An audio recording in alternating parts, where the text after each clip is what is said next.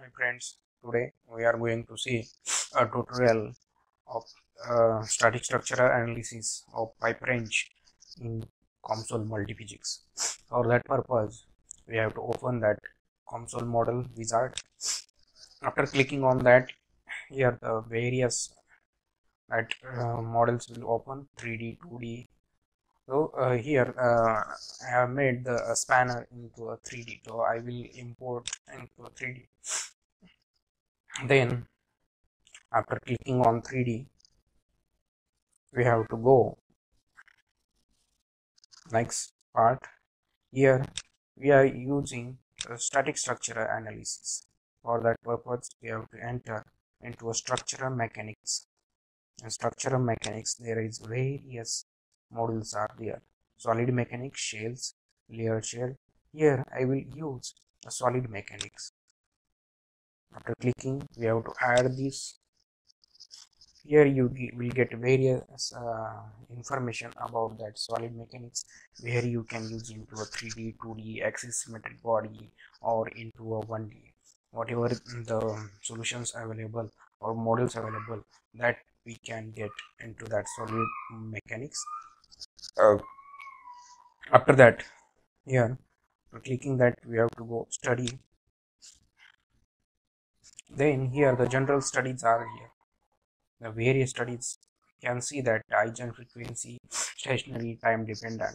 So here I am studying the static structural analysis. Due to that reason, I am adding the stationary and then done. It will take some time to enter into that static structural stationary model, and then I have to enter. It will take some time.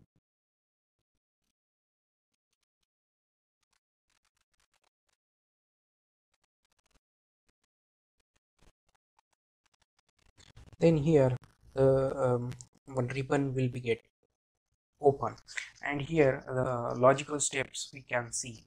Here the first we have to import the geometry, and for that purpose I will go to geometry and right click. By clicking right, we'll click on import. Then here the import tab will get open, and browse. Then we have to browse the model which is built into a comsol Multiphysics, that we have to import the range. This is name given is range, and after that we have to build all object. After that we can see the model which is the built into a console with the bolt. If we'll see, next to that we can add the material. For that purpose we have to click into materials.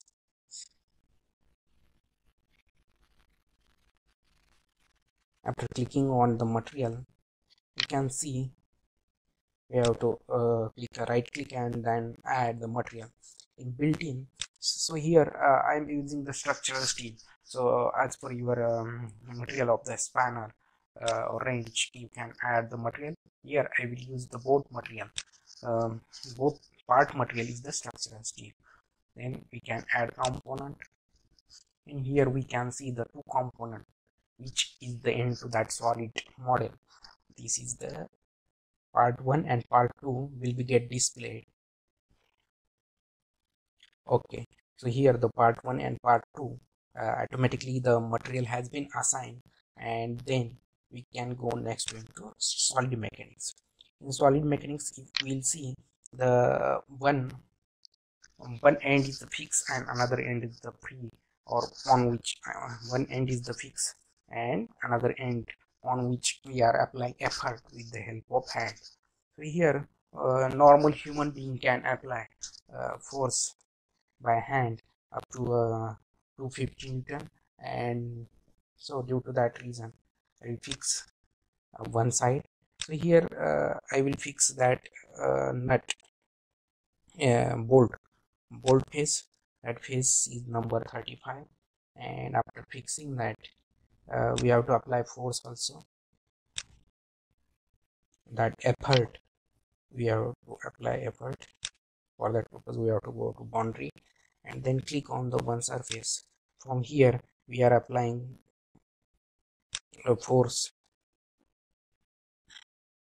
and I have applied force. Then here into that tab, boundary load tab, we can see the various options are here. Force per unit area, that will give you stress. Total force, that will give you force. Pressure also we can apply, but here we are applying effort, so that effort direction is in downward direction, that is in Z, parallel to Z. So here I will apply that force. Here first I will apply 100, then we can try to another load also. So here 100 Newton, but that due to 100, that force will be go into upward direction.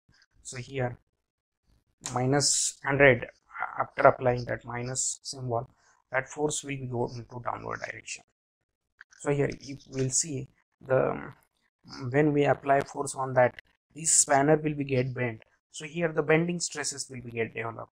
So we have to calculate that bending stresses and to develop into that spanner. And if we'll see, the one end is the fix and another end is the which is that spanner will be act as a cantilever beam. So if we'll see, here the bending stresses will get developed. If we'll see, the top portion will be subjected to a tensile and the bottom portion will be a compressive stress, compressive bending stress.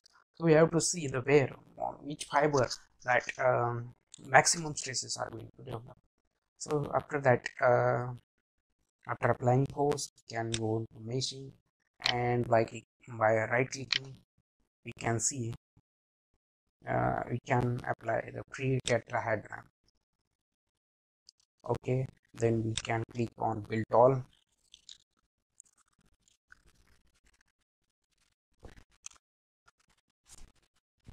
Here now the meshing of that part, that two bodies will occur, but here we can see the warnings. Here in warning they have mentioned that edge is the much shorter than the specified minimum element size. Second error is the phase is the much smaller at smaller than the specified minimum element size. Means that there is this very small element and curvature surfaces are there. So we have to minimize the meshing size also. So we have to click on the size and the custom. After that, minimum element size, I will reduce that. I will reduce, and then we'll build. I think that meshing error will be get eliminated. Okay, then that meshing error is eliminated. Now I am ready to complete that simulation. Here theoretically also we can calculate the bending stresses by the flexural formula of bending. Sigma b is equal to m into y divided by I. By this formula also we can calculate bending stresses. We can calculate the bending stresses on top fiber as well as the bottom, or on both fiber we can calculate, because one fiber, this fiber will be subjected to tensile and this fiber will be subjected to compressive bending stress, because it is act like cantilever. It will take some time for solving that. So here in that solid mechanics we will get one mass stress, but if we see, we require the principal stresses for calculating that principal bending stresses. So see, now the solution is completed here, and lastly done. Okay,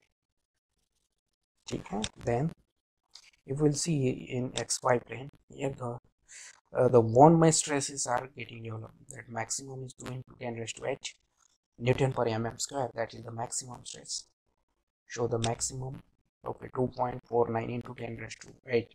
This is the one mass stress. So I will calculate the maximum maximum bending stresses. Bond mesh stresses are different, and as principal stresses are different. So we can calculate. For that purpose, we have to go into result, and after that we have to add the 3D plot group. In 3D plot group, we have to go into contour. Then okay, here we have to go into expression, and we have to go to solid mechanics. Then in solid mechanics we have to see stresses, and we are considering the principal stresses. So here we'll go principal stress, and first principal stress I will calculate. After double clicking, the stresses will be get changed, and you can plot. Before that, here the various contour types are there: line type, field, and tube. So I will use the field and plot.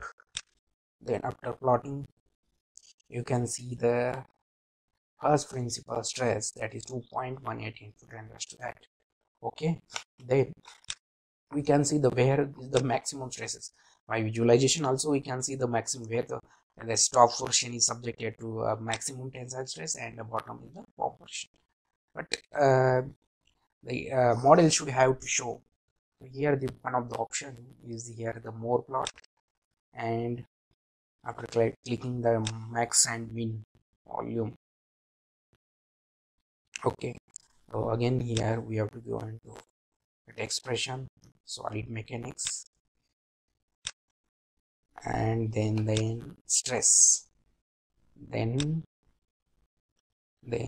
stress. After stress we have to go into principal stresses, and first principal stress. Okay, then we have to plot.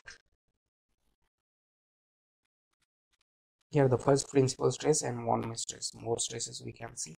Here the maximum stresses are 2.43 on that portion, and the minimum is at here and bottom. So we can see that the one fiber is subjected to a tensile. And deformation also we can see. For that purpose we have to click here, and after right clicking we can see the deformation. Okay,